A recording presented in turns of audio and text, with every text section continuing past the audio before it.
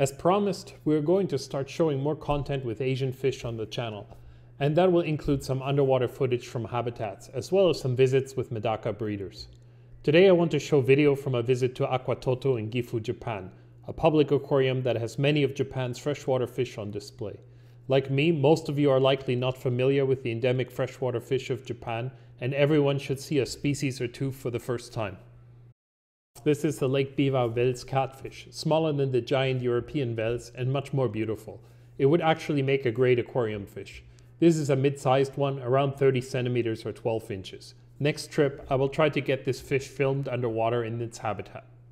Japan spans ecoregions from the north in Hokkaido with weather that is not unlike Canada to the subtropical region of Okinawa, so there's a huge diversity of trout-like fishes.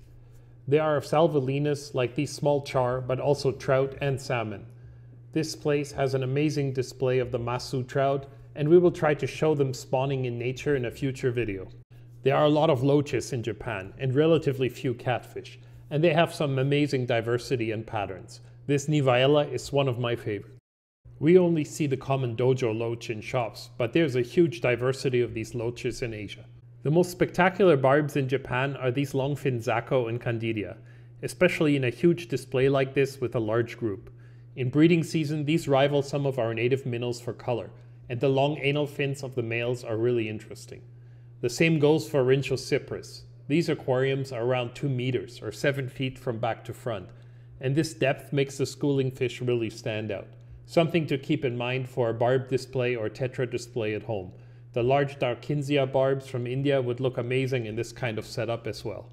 Pseudogobio is one of the weirdest fish from Japan. There are actually several species that all look very similar. They remind me of a Coreoperca catfish, and they are really fun to watch in nature. Like many Japanese fish, they don't get huge, around 15 centimeters or 6 inches.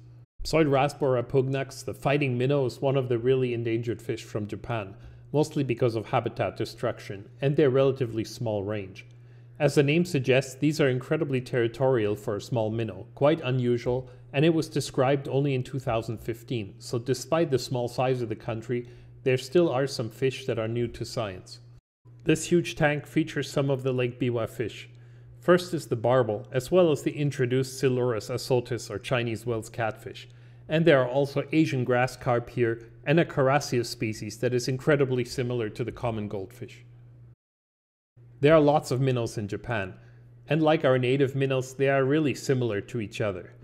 Many of these are in the genus Squalidus, and I hope I got the ID on these correctly.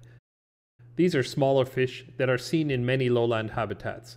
These smaller Squalidus look a lot more like some of the mainland Asian barbs that are in the hobby. The islands have an incredible diversity of gobies, and to me, they're the most interesting group of fish here. Gobies will be the main focus for at least one of the videos. Freshwater, estuarine, and marine habitats all have lots of goby species, and often many different species occur together.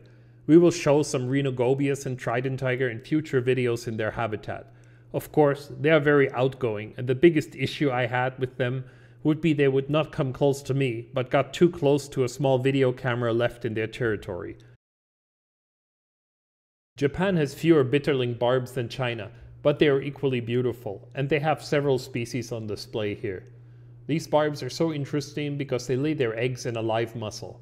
We don't really see these kinds of fish often, and for many of these species, it is the first time I saw them alive. Besides the gobies, these were my favorite Japanese fish. There are a lot of these bitterlings, and most Europeans will recognize them because they are similar to the European species. Their breeding biology is really interesting, as is the color on both the Japanese and Chinese species. Sculpins are found in many countries of the Northern Hemisphere, and I actually saw this Japanese sculpin in the habitat of the giant salamander, so we will also show it in the near future. Lefua are very unusual loaches. They look so much like the South American catfish of the genus Acheilognathus or Trichomicteris, even behave the same way. I saw this fish underwater, but it was really not keen on being photographed. You see them when you lift a rock, and a second later they are buried under the next one. In another deep tank they have mullets, some minnows and gobies. Many years ago I had brought back some mullets from the Dominican Republic. I found it to be one of the most annoying fish I've ever kept. They basically only begged at the front glass within a week of their arrival. and sure enough in this display they had the same behavior. We visited Japan in winter, and it's not the best time to see some of the native fish. Next time I want to see the mudskippers in their habitat during breeding season, when they have their crazy displays and spend time jumping around. This group of fish is one of the most challenging fish to keep in the aquarium. I think it's just so hard to provide an environment that is as dynamic as the tidal mud flats where they are found. In the estuarine section, the aquarium also showed these beautiful pteropons that reach about 25 centimeters or 10 inches as adults.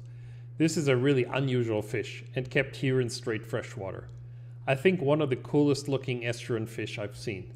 There are some pteropon in other parts of Asia, and they are also interesting aquarium fish, and like drumfish and croakers, they can produce sounds. In Japan, this species, as well as the breams, are grown in aquaculture as they are popular food fish. Perhaps the most interesting predator is Coreoperca. While in Japan there's only one species of these perches, China and Korea have 6 more. This is a small species that gets only around 12 centimeters or 5 inches and would be a perfect aquarium fish. Like many perches, the males guard eggs and young. Filming these in nature will be a priority for the next trip. They look very much like a dwarf datnoids or Asian leaf fish of the genus Nandus. As a cichlid fan, you have to like these perches.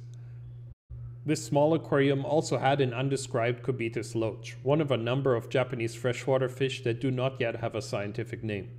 I want to end this video with these Parabotia, the kissing loach. They look a lot more like the tropical loaches from India or Southeast Asia. Loaches are hugely popular in Europe, while we hardly ever see more than 2 species in shops in North America. Maybe we will have to make a video with some of the rare and unusual loaches in the future. I hope everyone saw a few fish they have not seen before. Make sure to subscribe to our channel to see the upcoming videos with Japanese giant salamanders, plecoglossus trout, many gobies, and more gobies in the coming months.